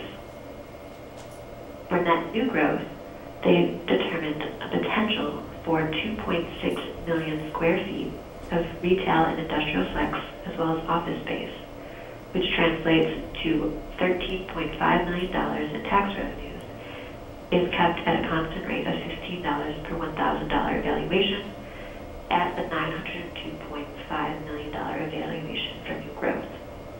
On the right-hand side, the summary of findings for multifamily residential development includes a projection for an additional 1,300 units over the next 30 years, equating to another $10.5 million in tax revenue if at a constant rate of $15 per $1,000 valuation. These numbers are what we used in the future slides to consider 100% residential growth potential and 100% commercial growth potential. We will use these projections to determine an estimated return on investment. A return on investment is the dollars returned to the community divided by the dollars invested into the project. The goal is to have dollars returned greater than or equal to the dollars invested. There are a couple of ways to look at the invested dollars and how to repay them. First, there is revenues from betterments, an existing property value increase tax levy, which are monies that come from existing properties. Next, there is residential new growth tax levy and commercial new growth tax levy, which comes from future development. Finally, there are alternative revenue sources and land sales. To avoid increasing general tax rates, we need to increase the dollars in and decrease the dollars out.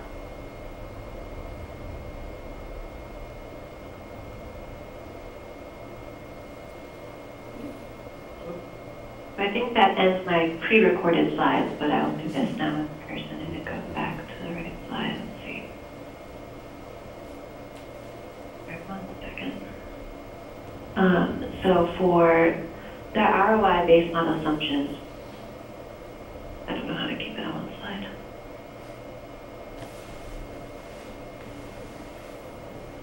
So for the ROI-based model assumptions, we're again looking at a $132 million project cost with $69 million assessed as betterments under the water use method. The town is projecting a 30-year loan repayment period from 2027 to 2057 at a 5% interest rate.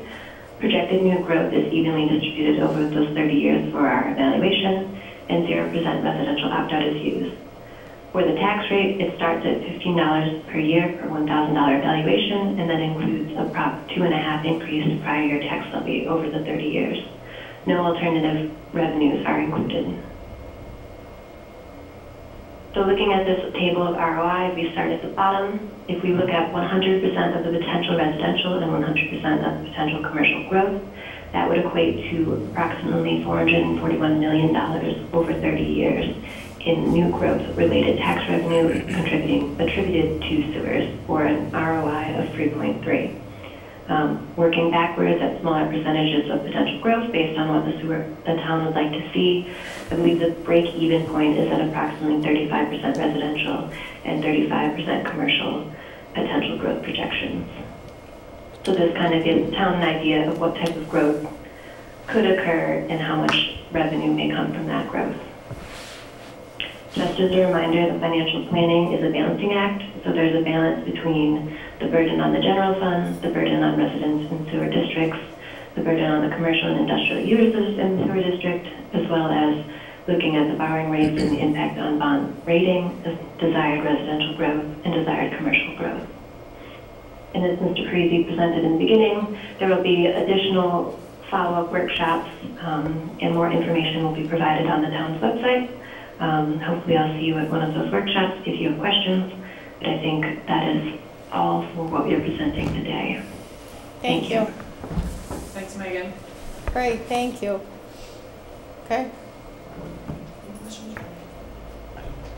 All right, thanks a lot for your presentation.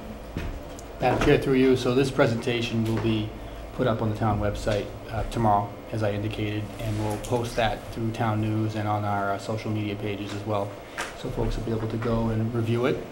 And as was indicated, there are multiple information sessions that are upcoming that we will be reaching out to residents through social media, through the newspaper, through the website, and through a reverse 911 as well, to let folks know that the opportunities to learn more about the project. And I know we're not supposed to be questioning or commenting, but for the return on investment portion, I think if that were fleshed out more so people understood one of the purposes of the study was to understand you know, it's precisely what development could be ushered in based on this change, or, you know, potential zoning changes, and that may be ahead of what the purpose of this is, but I think people are going to want to know that, where they derive those figures from, what specific type of development, assuming there's going to be housing, or more housing complexes, and more business and business complexes and things like that along these routes. And also, you know, single family has the potential to develop into other things if we do, you know, zoning changes to complement the, bringing the sewer line in there, right? So something of that nature, I think, to get people understanding the broader impact of it is, you know, you may not always have a single family. You may be able to develop it into a 3-family, or you may be able to develop it into a mixed-use retail parcel, depending on the space that you have there. So I think fleshing that out on the return on investment is going to be important for us to know. Madam Chair, through you, there are 2 reports that were done that support that information with regard to the growth potential. Great. For the board members, I believe they're in the share file folder on wastewater, but I'll send out the information as well. Great. And we'll also put that information up on the website. Maybe make a slide out of it for the public informational hearing and meetings.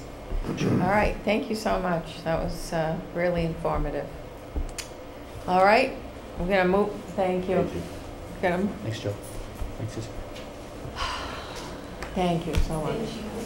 We're going to move along to, you know, next order of business, which is a show cause hearing. This seems to we're just going to keep this on our agenda permanently, huh, Mr. Gilberto? Madam Chair, through we don't need to, because we were informed by the ABCC either late yesterday or early today that they had approved the transfer to the new operator. So I provided Mr. Wallner a new motion which would resolve this issue and allow all parties to move on. Mr. Wallner, do we have a motion? Madam Chair, I move to recommend, oh, no, not that one. No, that one. Sorry. It's at in the stack I put in the folder at the back, the very back. It is coconut milk, turmeric, and ginger, and cinnamon. You mean everything this thing's close? Madam Chair, I move that in light of the Select Board's previous approval of the transfer of license located at 202 North Street to Aria and Julia Incorporated, doing business as Route 28 Lucky Mart, and the Alcoholic Beverage Control Commission subsequent approval of the transfer, the board take no action relative to the license previously issued to Smokes and Snacks, doing business as Route 28 Lucky Mart. Second. Motion by Mr. Wallner, second by Mr. O'Leary. Any further discussion? Hearing none. All those in favor? Aye. It's unanimous. All right. Next order of business, ratify the memorandum of agreement with the North Reading Library Staff Association. I believe there's also a motion with that same previous motion, Mr. Wallner. Yep, that's right.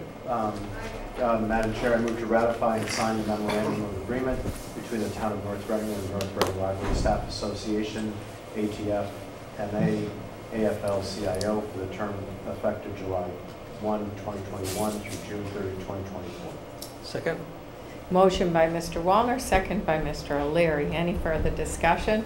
All those in favor? Aye. It's unanimous. And thank you to the union team and the management team and our 2 board liaisons for getting that taken care of and pulled together.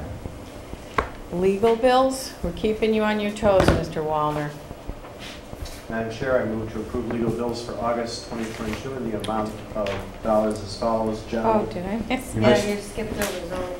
Can I get some people on the ZBA before we do the legal? Oh, yeah, I already checked that off. Let's do legal bills and then we'll go back to a point. I'm sorry. Okay. For some reason, I don't have my glasses tonight, so that's why I check off. I'll repeat. For KP Law, I move to approve legal bills for August 2022 in the amount of dollars as follows. General, $6,178.60. Labor, $787.50. 20 Elm Street, $165 for a total of $7,131.36. Second. Motion by Mr. Wallner, second by Mr. O'Leary. Any further discussion? All those in favor? Aye. Okay, and then JAMS, Madam Chair, I move to approve legal bills in the amount of $2,850 for judicial arbitration and mediation services incorporated for mediation on the secondary school building project. Second? Motion by Mr. Wallner, second by Mr. O'Leary. Any further discussion? Hearing none. All those in favor? Aye. All right, now shall we go back to appointments? Yeah. We need some appointments to the Zoning Board of Appeals. Do we have a motion, Mr. Wallner? I just have to get, I have to give the names to Mr. Waller. No, he's gonna, everybody on the list gets listed in the okay, motion, and then, you make a And recommendation. we'll call for your recommendation as a liaison. Excuse me. Madam Chair, I move to nominate the following individual to the Zoning Board of Appeals for a term to expire December 31, 2024.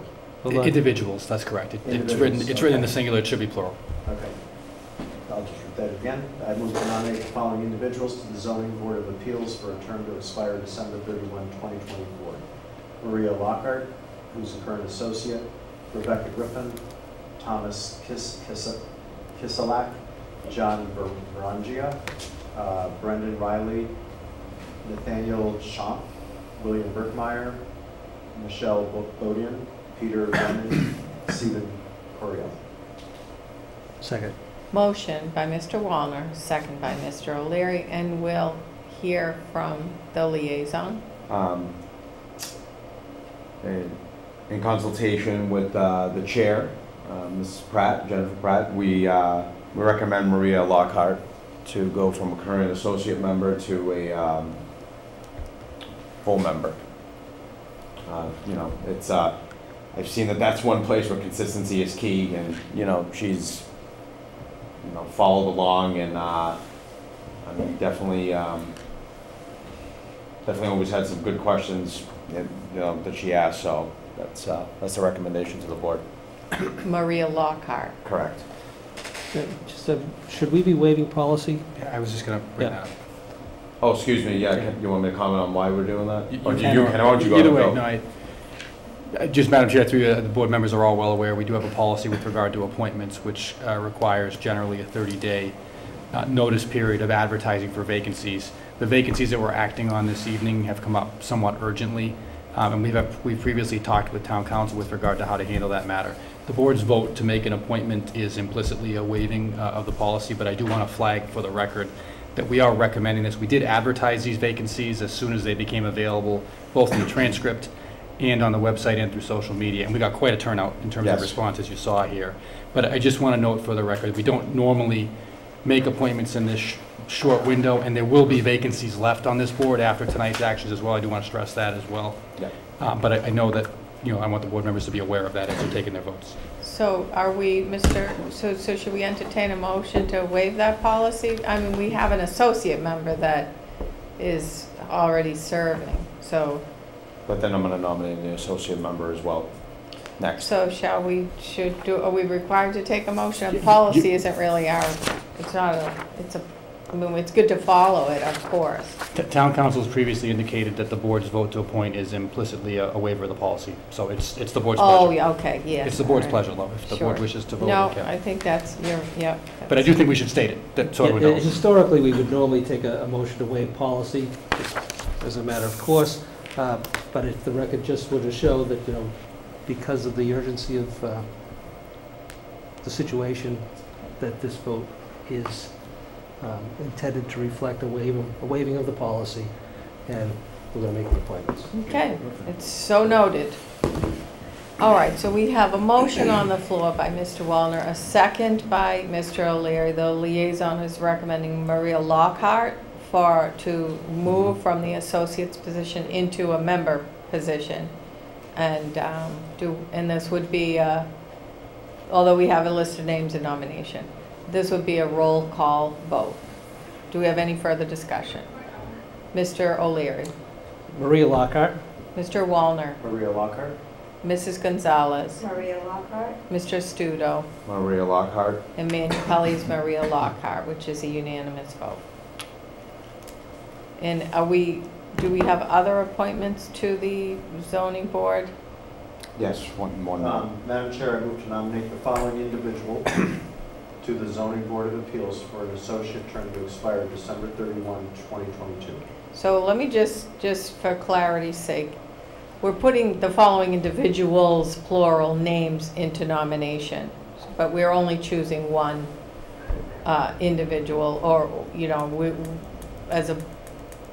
after we hear from the liaison's recommendation, we can vote for any one of these that we so choose, but, okay, so, Mr. Wallner, I didn't mean to interrupt you, but I did, so I apologize again. I did it twice to you now, so go ahead. You can score. The associates' names are Rebecca Griffin, Thomas Kiselak, John Berengia, Brendan Riley, Nathaniel Champ, William Berkmeyer, Michelle Bodian, Peter Brennan, Stephen Coriel. Second. Motion by Mr. Wallner, second by Mr. O'Leary, and we'll hear from the liaison on an associate member recommendation. After consultation with Chair Jennifer Pratt, we agree Michelle Bodian. Ms. Bowden is an attorney. She has extensive experience in land use CBA. She used to be a land use attorney for the state of Massachusetts. So, I mean, I couldn't have pretty much written up that resume any better for what fits there. And Jennifer spoke to her and she agrees. And we would have liked to make another one, but it just, I mean, we literally got all of this like Friday afternoon and like yeah, so it was like, you know, it's hard to get in touch with everybody and, you know, with everything that happened. So, but I'm hoping in our next meeting to have at least one more name for the associate. But that's my recommendation for tonight, Michelle Bodian. Great to see such a grouping. We don't usually see that. Though. And also, I like to note for the record, you know, everyone has a nomination, but what's nice about it is they, for at least half who are not going to get nominated, if they don't, they also expressed interest in other committees, with the exception of one gentleman that expressed interest in the CPC. He's going to have to advertise that one a little bit better. We can't really put him on that, but other than that, though, it seems like we're going to be able to place most of these people in something if they choose to, which is great. Great. All right, so the liaison's recommendation is Michelle Bodian. Any further discussion? It's a roll call vote. Mr. O'Leary. Michelle Bodian. Mr. Wallner. Michelle Bodian. Mrs. Gonzalez. Michelle Bodian. Mr. Studo. Michelle Bodian. And Manu Pelley is Michelle Bodian. It's unanimous. Madam Chair. Sure. Also, I'm not sure if we have to wait. However, Mr. Breen did resubmit to re-up his term. Okay. We just got that news like today, so we don't have a motion. I don't know if we can. We wait. We do those in December. We'll just wait. Okay. I didn't know how those work. So, but at least it's good. He's right. Like, you know, we're not gonna. So. We have some time. Not much, but we have some time. Yeah, all right. Around Christmas when we get to solve that. Yes, all right. Paul, okay, that's. Are we all set with those? Or yes. Are we on to town administrator's report? Or am I skipping anything? No, we're there. You can skip number 12 if you want, but you guys might can talk. Town administrator's report is the next order of business. Go ahead, Mr. Gilberto. Thank you, Madam Chair. I don't have a formal written report this evening, as there was a lot going on coming into tonight's agenda, and we've got through a lot of it very quickly. One thing I just do want to call to the board's attention, which you already know, we have had some turnover in the fire department with one retirement over the course of the last fiscal year, and now 2 more that happened over the summer that you're aware of, and another that we've been notified of, and firefighter Zarella also retiring. So we'll have 4 vacancies, and I want the board to know that I'm working with the fire chief, the public safety director, the human resources director, and the police chief public safety director with regard to filling those vacancies. It's a lot of openings to have at once, and I know the department is working hard to make sure the shifts are filled. It's going to create a situation where we may need to take a bit of a different approach in hiring than we've normally taken, and we'll provide more information to the board as we go through that. I know I had mentioned, you know, that this was something we were working on over the summer, but it's, you know, it's kind of coming to a point where we'll be looking to make those appointments in short order, and including potentially making appointments of firefighters who are not paramedics, which is not something we've done in past years, but something we may need to consider at this point. So I just kind of put that out there as something we're working on, and we'll continue to work forward on. Thank you. That's all, Madam Chair. Can make the appointment conditional upon their getting the proper certification within a certain amount of months, you know. We're looking into all the options, yeah. Any questions for Mr. Gilberto? All set? Board member reports, and we'll do old and new too, like we typically do. Mr. O'Leary? First of all, I know all of us are concerned because we probably know people that are down there in Florida right now that's experiencing the devastation which is taking place, and the news reports have been awful as to what's occurring. It's a storm like they've never seen before down there, and again, it's going to be traveling up to other southern states too. So, you know, so I know our concerns and the thoughts are with those people, and I don't know what we can do about it, but I know that the federal government can, and I think resources from the state will probably be going down there to assist too, and that's important.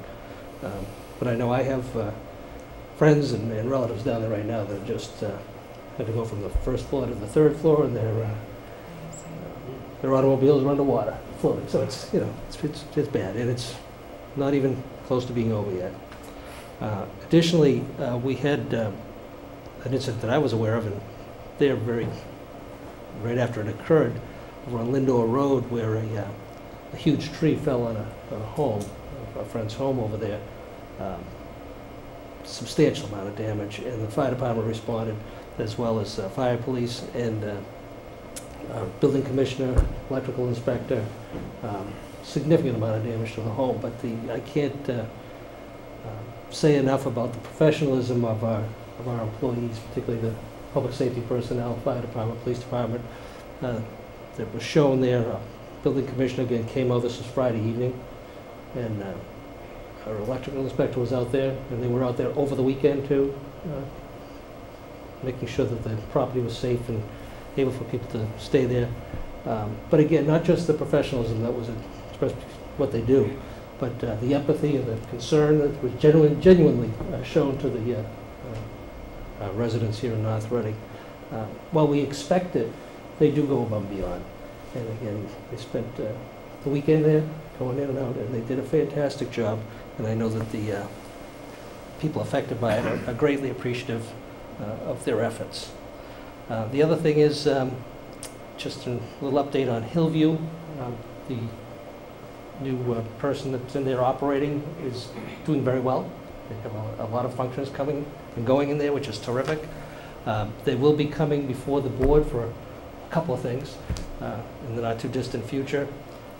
One is they're looking to run a community New Year's Eve party there, but in order to do that, they may be looking to extend the hours an extra hour. We're looking into how that has to be done, whether the board has to take action or not. Years past, the ABCC has just done a carte blanche. Anybody who has a license can extend an additional hour, but because of the pandemic, they have not done it for the last 2 years. They may not, so we may have a request, and whatever that methodology, it has to be followed, be presented with a plan, and hopefully we can act favorably on that, because again, they're looking to engage the community more with the facility, and they're doing a fantastic job. Additionally, they're looking to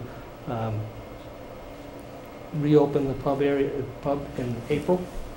So at the time, if they renew their license, it will include a pub, and they're looking to do more on-site preparation of foods there themselves, hiring on staff rather than using a catering firm now. So things are really looking up. It seems to be a very good fit for the facility in relation to the types of functions that they run, and the commission is extremely pleased with the way that they've progressed thus far. We still have a couple little hurdles to get over through the health department and the fire department, which we're working through, but things are looking good. And again, as you may be aware, because of the drought, Hillview did experience, some difficulty in relation to having enough water for irrigation. So they're going to be looking at potentially sinking deeper wells. They have their own well system there, or purchasing water, but we'll update you as that goes along so that they can adjust to meet the needs of keeping the course in decent shape so that the revenues won't suffer. So again, kudos to the commission to how they've been handling the situation. They've been keeping us well informed, and as we move forward, we'll keep you informed. Right? With that, we're all set. Thank you, Madam Chair. Thank you. I was surprised on Saturday to see musical equipment out front, which means they had a wedding going on. So it was like, wow, it's actually back in business again. Yeah, I was kind of surprised they're doing this quick. And again, they're enthusiastic. They've been investing in the facility, their own money up, some more upgrades, different things. They're doing a great job. Yeah. It seems to be working very well.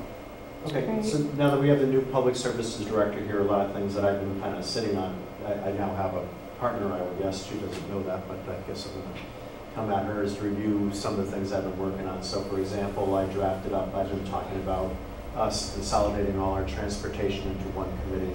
I've drafted that up, I'll review that with her, we'll bring it to the board's attention when I think we've got it together. And that'll be a new one that we'll be doing. I brought up the topic of creating a volunteer engagement committee to her. That seemed to be, she was very in tune with that, understood why we needed it. So again, I'll draft that up, I'll review that with her, bring it to the board's attention. I'm sitting on the marketing campaign for the Stay in Your Home, Stay in Your Community, which will put together all the tax aid that we have for people who are challenged to live in their homes. So again, I'll go to her to review that with her, come back to you with a marketing campaign before we implement on the town websites. Michael's already given me heads up to be able to go to all the different departments, suck up some of their time so we can get the word out. But before we do that, I want to make sure we have our story right, we have the right theme going, and we can get the word out in a concise fashion. Same with the Commission on Disability. Ms. Hartman's already come to see us, and I'll be working on, we'll be working on the website thing. And that group has really become very active, which hasn't been active for years. We have a lot of people who are on fire, and it's going to bring another segment of our town together to get resources and services that haven't been from before. So, I don't know, good things down that path is what I'm working on. But I'll do that, with her as well. Great. Thank you, Mr. Wallen. Mrs. Gonzalez? So I was out of town last week and wasn't able to attend Town Day or Apple Festival, so they were great. Did somebody else, yeah, so you'll report on that. Were you Apple Pie? No, I was also. That was a family wedding. So oh. New judges this wow, year. Okay. Yeah. I was sorry to miss very that. Disappointing that I wasn't able to taste the apple pie this year. Okay. Other than that, no, I am. Just Trudeau. Since everything I work on is a hearing every other week, until sewer's over, I probably will not have a board member report because we're going to have 2 hours of it. So, but no, besides that, no, I have nothing to report. It is pretty exciting to see that coming to now moving forward. So we've talked about it for so long, but to now just see some concrete action and things actually coming to fruition is pretty amazing. Just want to note the passing of Patricia Chango, who I knew as Miss Pat, and when we came into this community and we were enrolling our little babies in Cozy Corner, most of us knew her as Miss Pat. She was a lovely person, kind of a community fixture. We know her daughter is here. Her daughter works here. Her son-in-law also worked here at the fire department. So just a wonderful family, wonderful woman. So we send our condolences to her family, keep her family in our prayers. And also I did, on a happier note, go to the both of those, Apple Fest and the Town Day. I happened to have a singer that was at both of those events. The band was there, the a cappella group was there. Rob from NORCAM, I think, was the judge of the apple pie contest. But it was great. I haven't been there since the kids were little, and it was pretty well, there were a lot of young families there, so it was nice. It was just a fun, nice thing for people to go to. The woman who happened to be in the house, what's the house? Putnam House, yeah. The Putnam House. she was actually manning the pies. But she gave my husband and I a full tour of the house anyway, and she had a lot of knowledge about it. So it was pretty. It was a good turnout and a fun day. Beautiful day for it. Same thing with the town day too. There were a lot of newer vendors there that are new to the town. So it was good to meet new people that are coming into the town.